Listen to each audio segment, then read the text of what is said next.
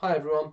So for this Bluetooth project, I've shown you the hardware, how it's wired up, and I've also shown you the code that gets flashed to it, which is in C++. The code gets the variables, not variables, it gets the inputs from the Arduino, from the sensors and stuff, and then it talks to the Bluetooth chip, if you remember the Bluetooth chip, like, what's it called now?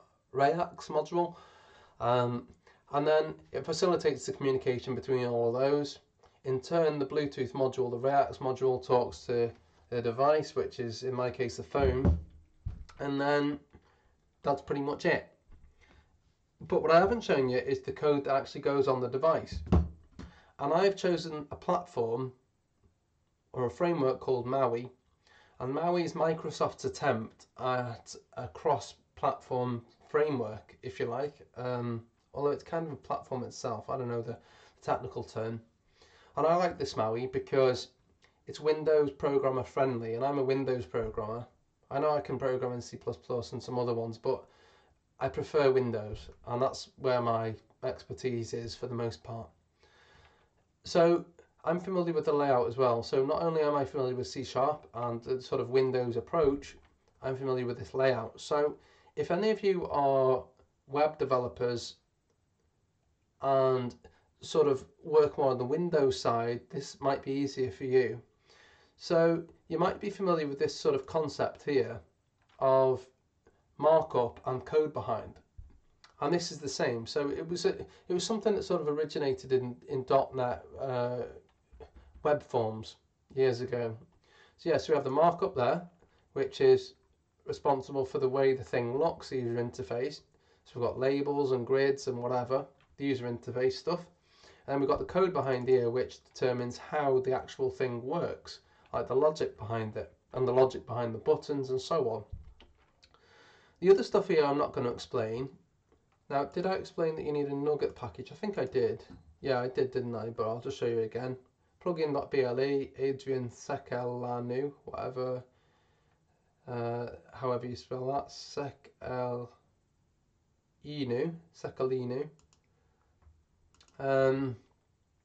So you need that, right? So let's get going. I'm not going to explain absolutely everything because some of it, I guess, would be very monotonous. I could go on for an hour talking about this thing. But I'll show you the basics. So to start with BLE, everything has an ID. So you can have many devices. Each device has an ID. Each device can have services. Service is basically a collection of data, and each service has a collection of characteristics. So you can have an update characteristic and a write characteristic and other types of characteristics. And for the most part, we're going to be concerned with these two, update and write. And again, I'm not going to go into depth, but basically update is the special one, because update is the one that updates the listener. So we need the IDs anyway. Now, to start with, when I looked at these, I was like, hey, they're the same, but they're actually not, because you can see there's a tiny difference. Right, so again, if you're a Windows programmer, you'll be aware of this here, so I won't talk about that. But the first thing you need to do is request permissions. So we request permissions down here. I'm concerned that if I press F12, which is the key to skip to it, it will turn OBS off, which is my screen recorder, because there's a hotkey for that as well. Anyway, request permissions, location and use. If you don't have that permission, it won't work. And you might be thinking, well, this is Bluetooth. I don't know, but you need that permission.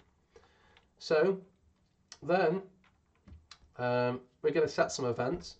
If a Bluetooth device is connected, then we say that connected on the user interface. If it's disconnected, we say disconnected on the user interface. And we change the button text. So if it's disconnected, then we want the button text to say connected. If it's connected, then you want the button text to say disconnected. Okay, another event. So if the internal Bluetooth device, if the state gets changed to off, then we want to just update the user interface, and if it changes to on, we want to update the user interface too.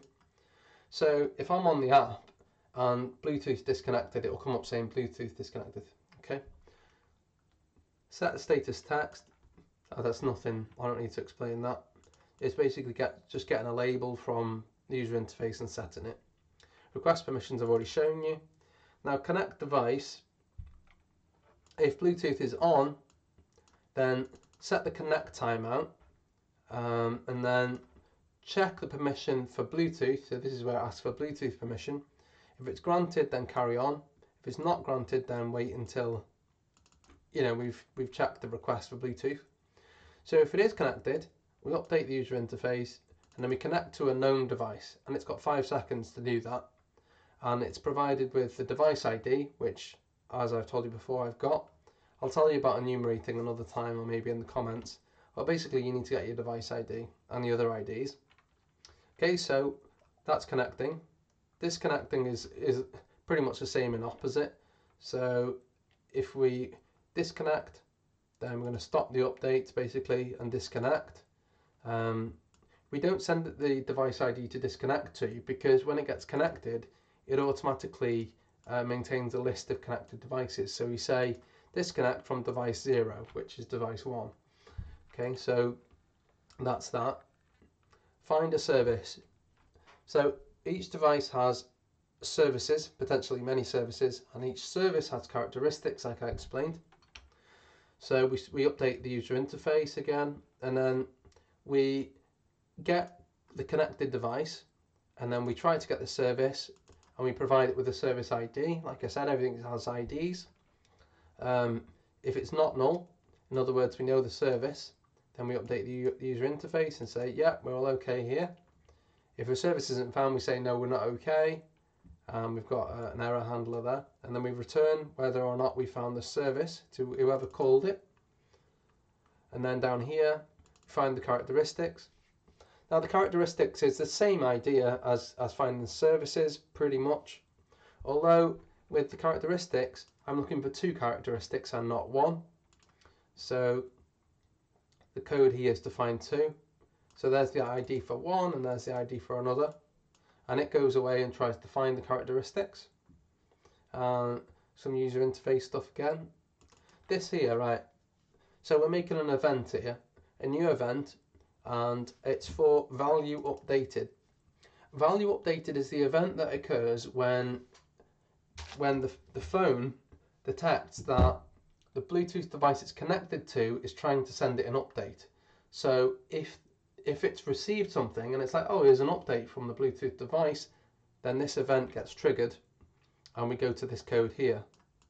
So this here, value updated, so if we get an update, then we go down here to this here. And this basically gets the value of the thing that's been updated, and it splits it and does whatever it wants to do with it. So if you remember rightly, when I send the data from the Arduino, I send it like a voltage and then a hyphen and then a temperature. And then basically here in this device, in this bit of code, I split the data, I get the numbers, convert them to numbers, blah, blah, blah, and I do something with it. So if it's in a range, then it change the colour of something to green. If it's out of range, change the colour to red. Just purely for a warning, oh, this number is out of range, it's red, just a visual display thing. And yeah, and then I update the user interface. Now let's go back up to where we were. Where were we? Here. So yeah, it's nothing dissimilar to what you've already seen in other methods. So start update, again, user interface stuff. Now what's different about this is we get the write characteristic. If you remember, there's 2 characteristics, there's write and update. We get the one that we can write to, and we send it this text here. And before we send it the text, we have to convert to ASCII, because otherwise it wouldn't make sense, because of course electronics don't understand letters, they understand bytes, ons and offs. So convert it to bytes and then send it. When the Arduino gets the text, which it's always waiting for, if it gets text start updates, it's like, oh, I'll start updating. Otherwise it wouldn't update, if you remember the code from Arduino. So yeah, that's what we're doing there. So start updates means, I'm going to be listening to you now. So then stop updates is the opposite pretty much. It gets the Arduino and says to it, oh, just stop the updates now, I'm going to disconnect, that sort of thing. So again, we get the text, convert it to ASCII, and then the Arduino reads it. Ah, it's told me to stop, so I'll stop now. And reset everything, update the user interface. I've shown you this updated thing here. Connect and disconnect is pretty straightforward. I don't think I need to show you that, and I think I probably already covered it anyway. Start and stop, so this is a big one. So on the main page, this is the first button, or probably the only button that you click on the top right, and it says start. So you press it and it starts, it connects and all that sort of stuff. So so remember at this point here, the connecting thing would have already been done. So you can just press start or stop. So what it does is that it finds the service on the device, and then after it's found the service, it finds the characteristics, and then it stops. Sorry, it starts. But I'm kind of showing you this in retrospect because I've already shown you the other methods. And then of course, if the button says stop and you press stop, then it stops. Again, I've shown you that already.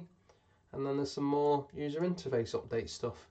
So although it took me a while to code this, and it took me a while to research how it works and stuff, it isn't overly complicated really. And like I said, it's only 350 lines. And it works well. It works very well. So there you go. There's the code for that. So now I've shown you the hardware. I've shown you how to wire it up with the little Bluetooth module.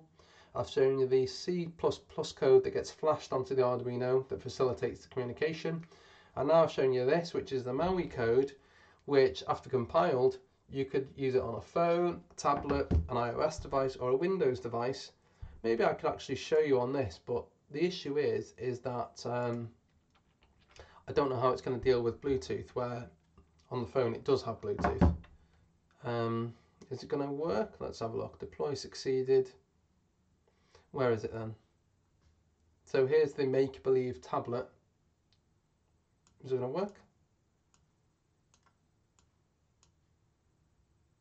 No, okay. So I'll show you on the phone then. So on the phone I go to the app. Let's just take that off. I go to the app, which looks like that.